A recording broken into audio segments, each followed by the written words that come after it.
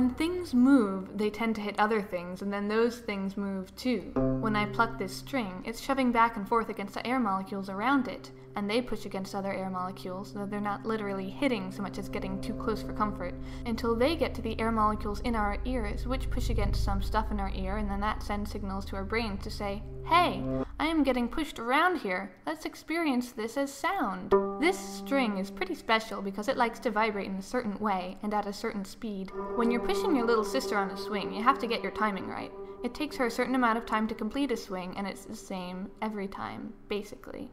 If you time your pushes to be the same length of time, then even gentle pushes make her swing higher and higher. That's amplification. If you try to push more frequently, you'll just end up pushing her when she's swinging backwards, and instead of going higher, you'll dampen the vibration. It's the same thing with this string. It wants to swing at a certain speed, frequency. If I were to sing that same pitch, the sound waves I'm singing will push against the string at the right speed to amplify the vibrations, so that that string vibrates while the other strings don't. It's called a sympathy vibration. Here's how our ears work. Firstly, we've got this eardrum that gets pushed around by the sound waves, and then that pushes against some ear bones that push against the cochlea, which has fluid in it. And now it's sending waves of fluid instead of waves of air, but what follows is the same concept as the swing thing. The fluid goes down this long tunnel which has a membrane called the basilar membrane. Now, when we have a viola string, the tighter and stiffer it is, the higher the pitch, which means a faster frequency. The basilar membrane is stiffer at the beginning of the tunnel and gradually gets looser so that it vibrates at high frequencies at the beginning of the cochlea and goes through the whole spectrum down to low notes at the other end. So when this fluid starts getting pushed around at a certain frequency, such as middle C, there's a certain part of the ear that vibrates in sympathy. The part that's vibrating a lot is going to push against another kind of fluid in the other half of the cochlea, and this fluid has hairs in it which get pushed around by the fluid, and then they're like, "Hey, I'm middle C, and I'm getting pushed around quite a bit." Also, in humans at least, it's not a straight tube. The cochlea is awesomely spiraled up. Okay, that's cool, but here are some questions. You can make the note C on any instrument, and the ear will be like, "Hey, a C." But that C sounds very different depending on whether I sing it or play it on viola. Why? And then there's some technicalities in the mathematics of swing pushing. It's not exactly true that pushing with the same frequency that the swing is swinging is the only way to get the swing to swing. You could push on just every other swing, and though the swing wouldn't go quite as high as if you pushed every time, it would still swing pretty well. In fact, instead of pushing every time or half the time, you could push once every 3 swings, or 4, and so on. There's a whole series of timings that work, though the height of the swing, the amplitude, gets smaller. So in the cochlea, when one frequency goes in, shouldn't it be that part of it vibrates a lot? But there's another part that likes to vibrate twice as fast, and the waves push it every other time and make it vibrate too, and then there's another part that likes to vibrate 3 times as fast, and 4 times, and this whole series is all sending signals to the brain, yet we somehow perceive it as a single note? Would that make sense? Let's also say we played the frequency that's twice as fast as this one at the same time. It would vibrate places that the first note already vibrated, though maybe more strongly. This overlap, you'd think, would make our brains perceive these 2 different frequencies as being almost the same, even though they're very far away. Keep that in mind while we go back to Pythagoras. You probably know him from the whole Pythagorean theorem thing, but he's also famous for doing this. He took a string that played some note, let's call it C. Then, since Pythagoras liked simple proportions, he wanted to see what note the string would play if you made it half the length. So he played half the length and found that the note was an octave higher. He thought that was pretty neat, so then he tried the next simplest ratio and played a third of the string. If the full length was C, then a third the length would give the note G, an octave and a fifth above. The next ratio to try was 1/4 of the string, but we can already figure out what note that would be. If half the string was C an octave up, then half of that would be C another octave up, and half of that would be another octave higher, and so on and so forth. And then 1/5 of the string made the note E. But wait, let's play that again. It's a C major chord. Okay, so what about 1/6?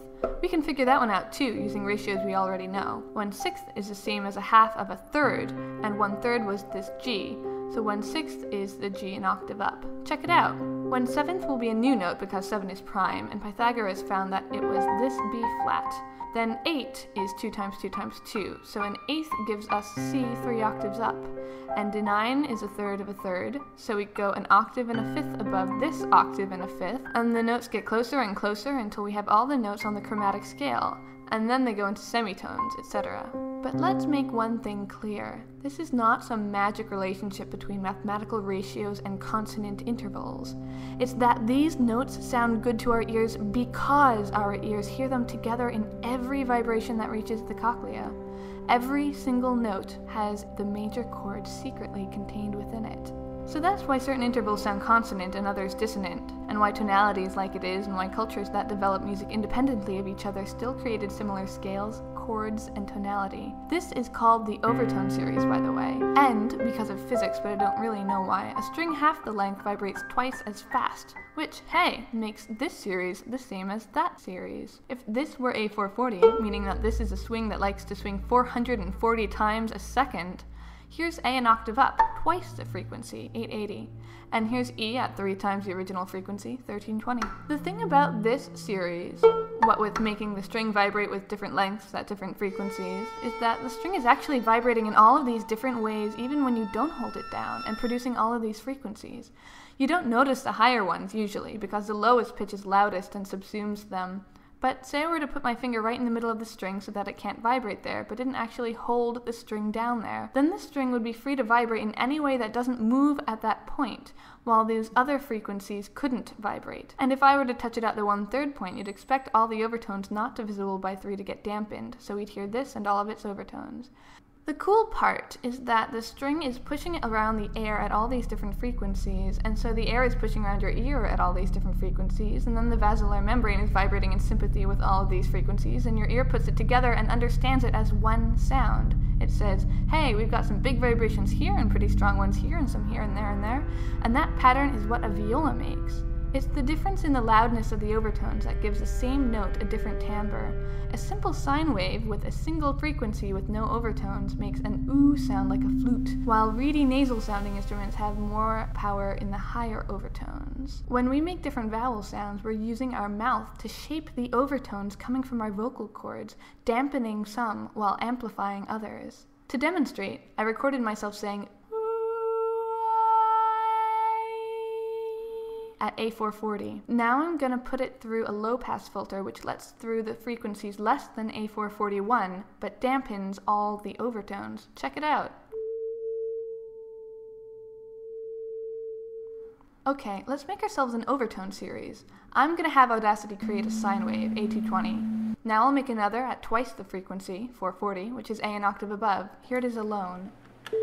If we play the two at once, do you think we'll hear the two separate pitches, or will our brain say, hey, two pure frequencies an octave apart? The higher one must be an overtone of the lower one, so we're really hearing one note. Here it is.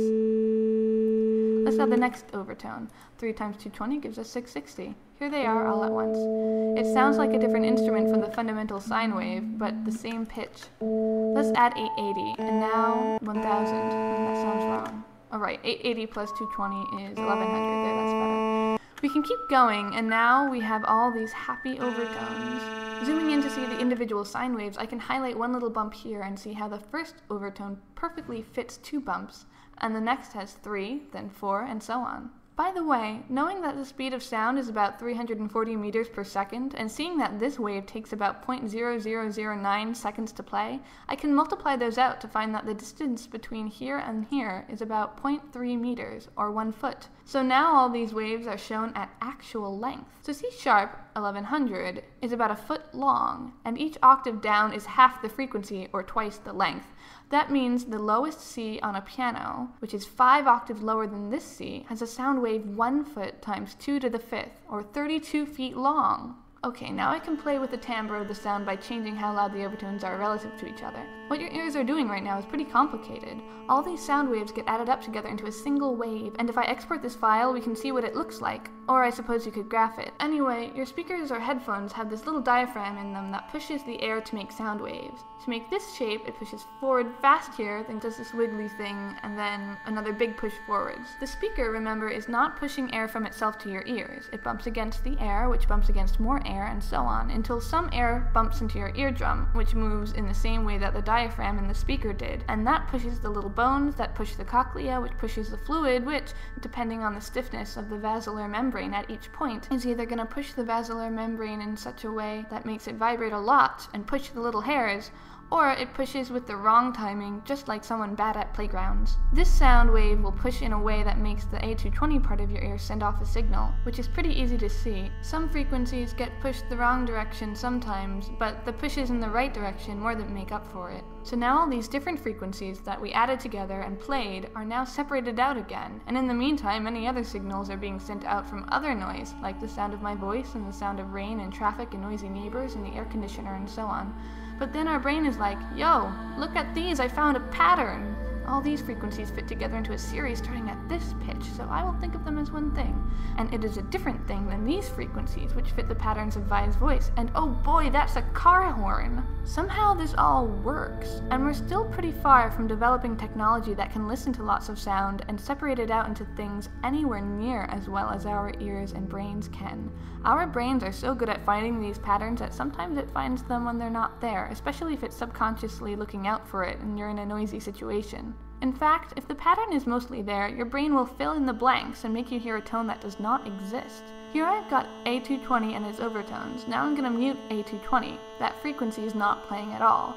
But you hear the pitch as A220 below this A440, even though A440 is the lowest frequency playing. Your brain is like, well, we've got all these overtones, so close enough. Let me mute the highest overtones one by one. It changes the timbre, but not the pitch, until we leave only one left. Somehow, by removing a higher note, we make the apparent pitch jump up. And, just for good measure, but you should try it yourself. So there you have it. These notes given to us by simple ratios of strings, by the laws of physics and how frequencies vibrate in sympathy with each other, by the mathematics of how sine waves add up. These notes are hidden in every spoken word, tucked away in every sigh. You hear them in birdsong, bees buzzing, car horns, crickets, cries of infants, and most of the time you don't even realize they're there. There is a symphony contained in the screeching of a halting train, if only we are open to listening to it. Your ears, perfected over hundreds of millions of years, capture these frequencies in such exquisite detail that it's a wonder that we can make sense of it all. But we do, picking out the patterns that mathematics dictates, finding order, finding beauty.